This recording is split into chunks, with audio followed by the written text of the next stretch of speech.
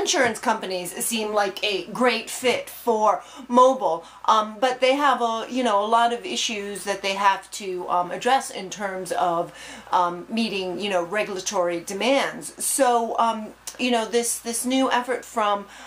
Independence Blue Cross is interesting because it is a mobile messaging board that is compliant with regulations that they're working with Relay Network on, and it gives members a way to be in direct contact with the insurance provider to get the information that they need in real time, and should help to enhance the overall member experience.